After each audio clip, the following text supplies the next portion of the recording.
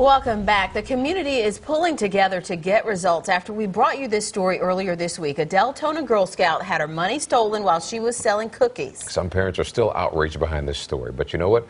Things have actually turned around since this weekend. News 6 reporter Johnny Fernandez has more on the donations rolling in for these girls.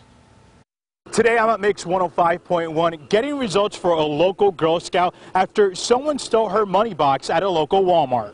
This is the guy parents and deputies want to catch after he stole $300 from a Deltona Girl Scout troop. We brought you this story earlier this week, and the donations to help the troop out have been enormous. Makes us feel good when we see that support. It is a very heartwarming thing to know that the Central Florida community comes quickly to the aid of folks like this young lady. The cookie thief may have gotten away, but we teamed up with the morning team here at Mix 105.1 to help the Girl Scout out. As a part of the News 6 family, we decided to donate $100, so in total that's about $535 and change.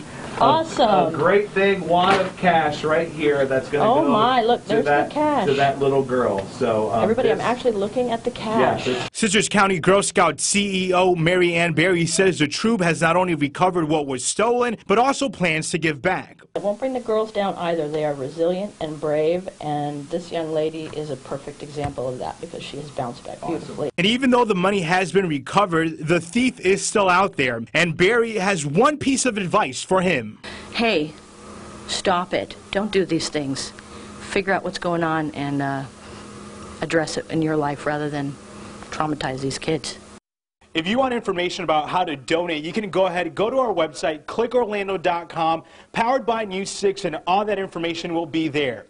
Getting results here in Maitland, Johnny Fernandez, News 6.